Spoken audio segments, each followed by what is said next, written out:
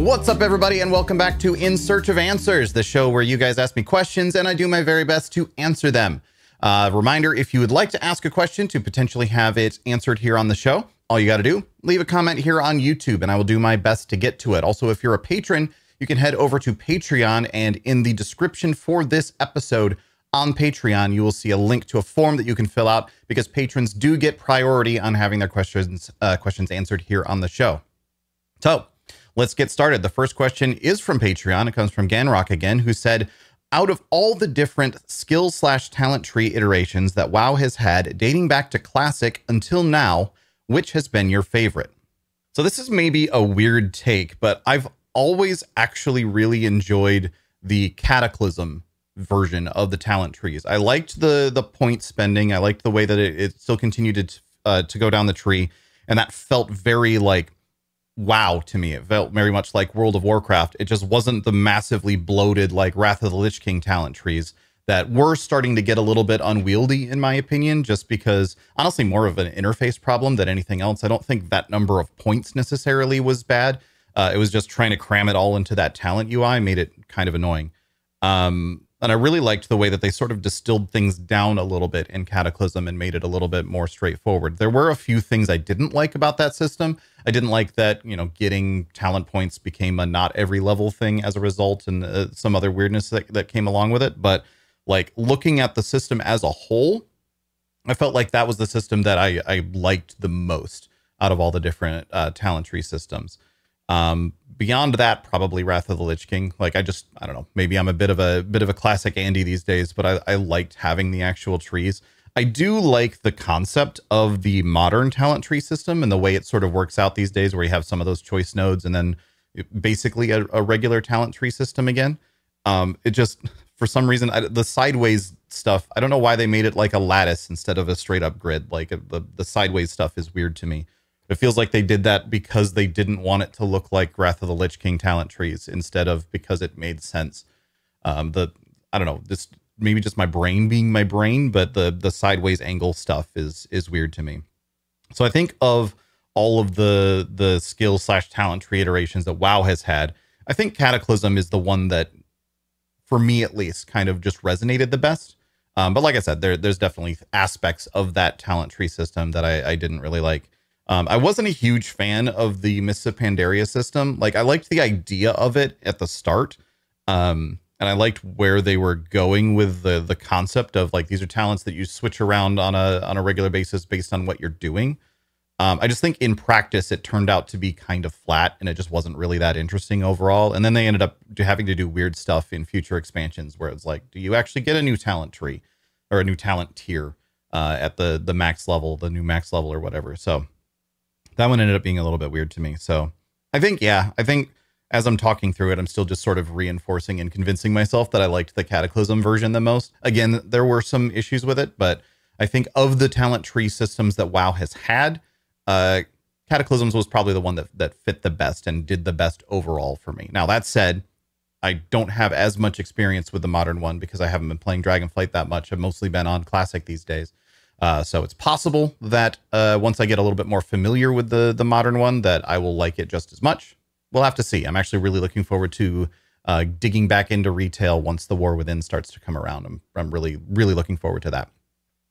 Cool. Let's move on. Next question comes from VTX Shiva on YouTube, who asked, from your point of view, should developers care about or balance their games around metas?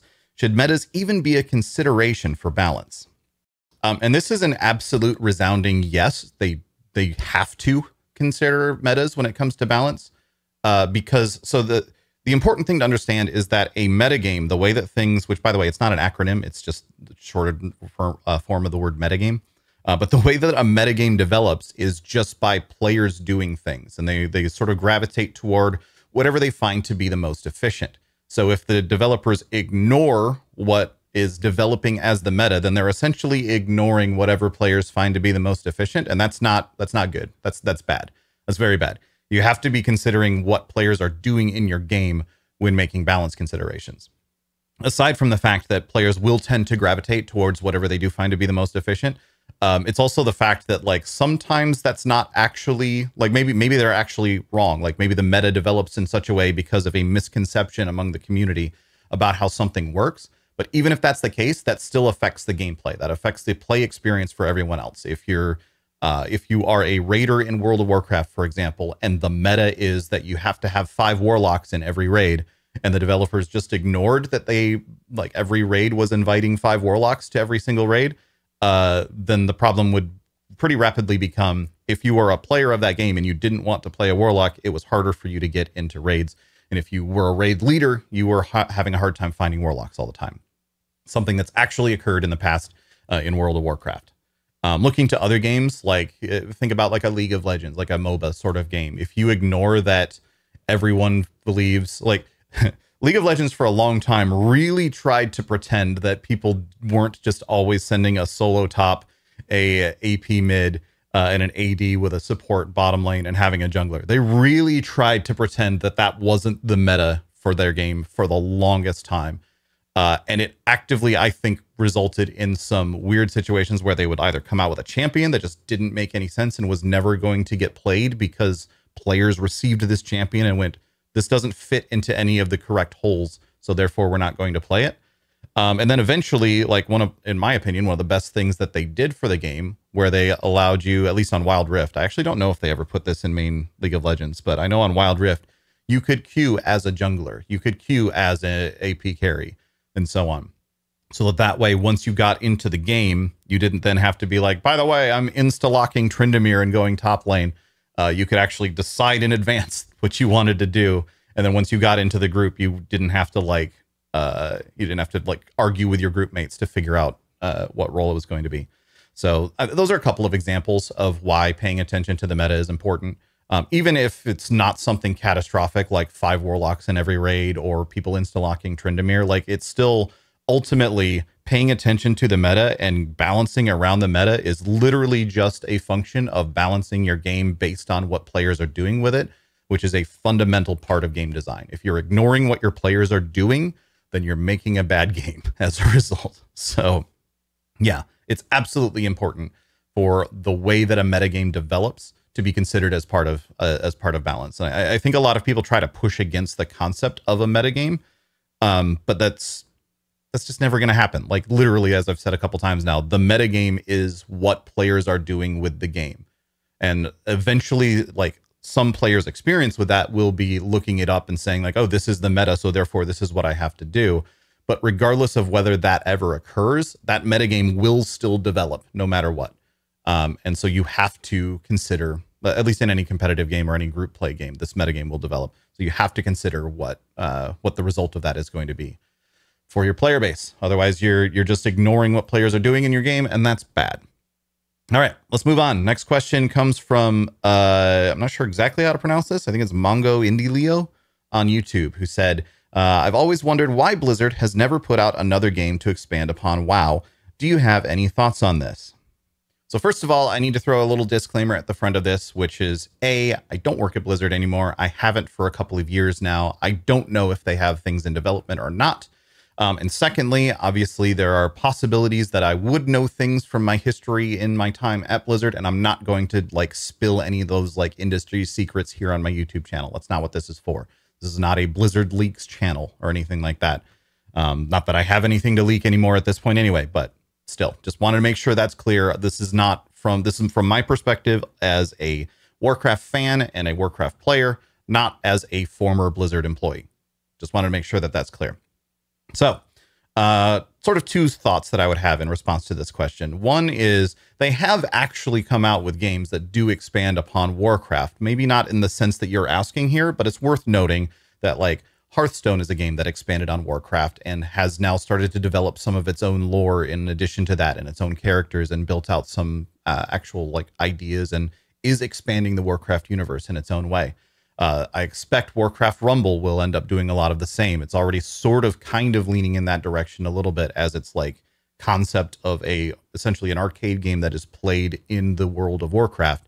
I'm expecting that there will be some sort of expansions and additional content that will start to squeeze out its own little part of Warcraft lore as well. But I'm sure that's not really what you're asking here. And in fact, there was some parts of the question that I didn't include in the overlay that made it clear that they're not really asking about like what essentially feels like alternate like mini games in some sense to a Warcraft player.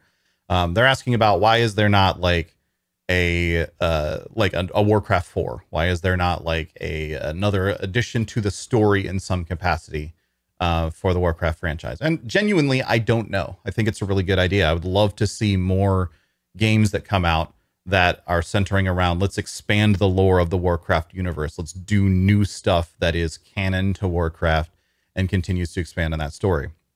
It's possible that with Chris Metzen back at Blizzard now, they'll start to explore some more of that. Not that they necessarily needed Metzen there to do that, but it seems like the sort of thing that he might want to do is start to expand out the Warcraft lore a little bit more.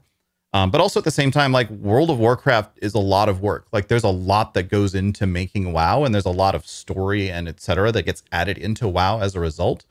It's not necessarily the easiest thing for them to spin up a game that is also adding story at the same time as they're adding story in this other thing. Like I feel like any game like this would either have to be like in a just completely separate time period to Warcraft, or something that is just so closely integrated with WoW that it might as well be WoW at that point. Because like say you have a game that is, all right, I'm going to play as, I don't know, I'm going to play as Thrall, and I'm going to go out and have adventures as Thrall. Like you have to figure out then how does that translate into the story of World of Warcraft, what you're doing as Thrall in this other game where you're like, I don't know, maybe it's a hack and slash or something, and you're running around, you're fighting, I don't know, trolls or something. I don't know why Thrall would fight trolls, but this is just me coming up with stuff as an example off the top of my head. It's possible that it would be necessary for that, whatever that side story is, to then be included in the WoW story in some capacity. They can't just put that out there and then ignore it and say it's not canon or something like that. That would be weird. So it would have to be either super tightly integrated with WoW to the point that it's probably a story that's best told in WoW anyway, or it would have to be something that's so separated and so different and so unrelated to World of Warcraft that I almost feel like it would have to be like an alternate universe or an alternate time or something like that. Like maybe it's, I don't know, like going back to the War of, like they could have games that are about the War of the Ancients way back in the day, because we already kind of know how that translates to modern WoW. So they could explore alternate games that exist inside that time frame, for example. But then again, there's like time travel stuff that happens in WoW where you do that anyway. So I don't know. I think I would love to see more Warcraft lore told in stories that are in other games and other styles of games. I would love to see, I think the example that they gave in this original question was like the idea of a third person over the shoulder, like hack and slash sort of game. I would love to play that game. I think that would be great. I just think like if you're trying to examine the idea of why hasn't Blizzard already done this, it's important to recognize that it's actually a complicated thing to try to solve, which I think is why most of the like offshoot games that we've seen in the Warcraft universe so far have been these sort of like mini games or party games that like people might play inside Warcraft, but isn't necessarily a new Warcraft story, if that makes any sense. So yeah, that I think pretty much summarizes my thoughts on that question. So let's move on. Next question. This will be our last question for today. Comes from Goose Comics, who says, how do you manage to sustain your energy and performance while on the streamathon for over 35 days? I've seen this trend kicking up on a lot of streams lately, and I just feel that any type of work with no breaks is not healthy. So there's a few things that I will say in response to this question. It's a really good question, and I'm glad that you asked it. First of all, I am a broken human. Like, I'm just, sorry, I'm now spitting everywhere, apparently. I am a broken human. I am someone who can play video games all day, every day, and not feel like tired or worn out from it. And I'm also I've been streaming for so long. I've been doing this sort of thing for so long that I almost I almost don't enjoy video games as much when I'm not streaming. Like for me, if I'm playing something like Plunderstorm, for example, I want to be streaming while I'm doing it so that when something crazy happens in the game, I have a chat that I can go and talk to and like interact with. And I'm like, hey, did you guys see that? Oh, that was crazy or whatever. That's who I am as a video gamer nowadays. mostly with multiplayer games. Single player games, I actually tend to not stream single player games when I'm going. Like I was playing through the Alan Wake series not too long ago, and I didn't stream any of that because that was something where I was like, no, this one is just for me. I don't necessarily want to stream it. Partially because, you know, it's good to step away from stream every once in a while, even as someone who's been doing it as long as I have. And also partially because I didn't want spoilers. And I know how Twitch chats can be with single player games that are heavily story based. But that aside, part of how I sustain my energy and performance while I'm on the streamathon for as long as it's been is that it's just not a huge like energy expenditure for me. Just because I've been doing it for so long that I just have the ability now to not feel like I'm like really pushing myself when I'm like glancing up at the clock and seeing that I've been accidentally streaming for 16 hours. Like that's just something that happens where I'm like, oh, I've been doing this for 16 hours. Oh, interesting. Neat. That said, I do agree that breaks are super important. In fact, I'm actually planning on taking a break for a couple of days before we come into phase 3 of Season of Discovery. I'm actually going to be taking a couple of days off before that phase starts, just to, you know, recuperate a little bit and make sure that I can go into phase 3 ready to like really go ham on it, and not feel like I'm, you know, lacking in other things. Plus, I still haven't done my taxes. I need to get that done. I have things that I need to accomplish that have been going on while the streamathon is going on. So I am starting to incorporate breaks. I have been taking Wednesdays to work on YouTube stuff for a while, and now with In Search of Answers, I'm probably going to start taking Sundays as well so that I can record this on Sundays and then get it out on Mondays. So I will have a couple of days a week that I'm not streaming anyway, which then can kind of turn into a break a little bit. Obviously, I'm still doing some work on those days, but I'm going to be doing something on those days. I'm not the sort of person that can just like not be working on something. Even when I'm not working on work, I'm still working on some kind of project, no matter what. That's just kind of how I am.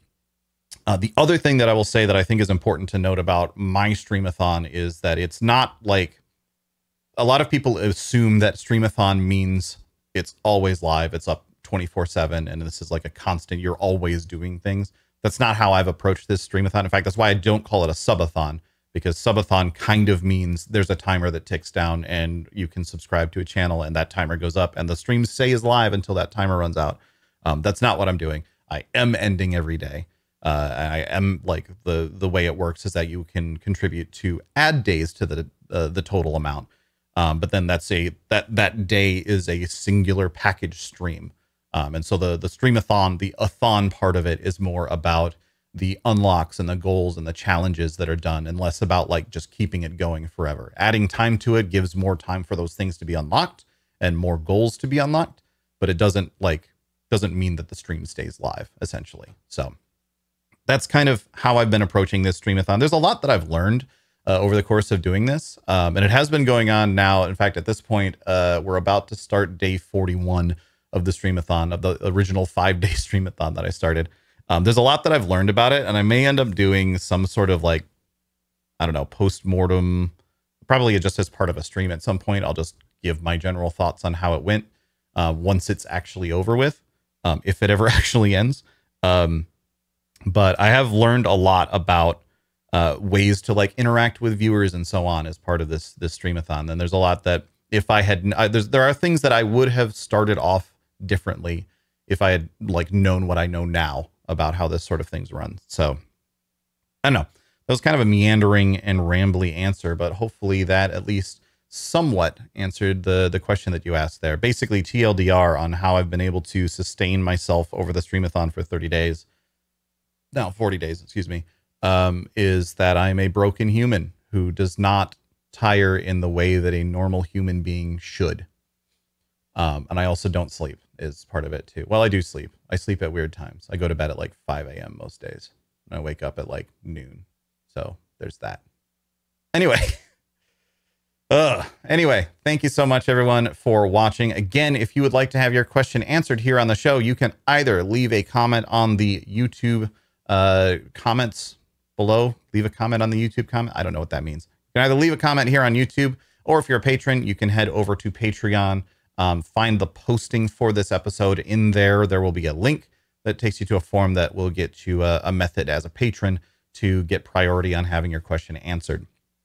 But again, obviously, a lot of the questions that are coming in are YouTube focused. So if you're watching on YouTube, you can still go ahead and just leave a comment and I will do my best to get your questions answered. That's going to wrap it up. Thanks again so much for watching. I'll see you later.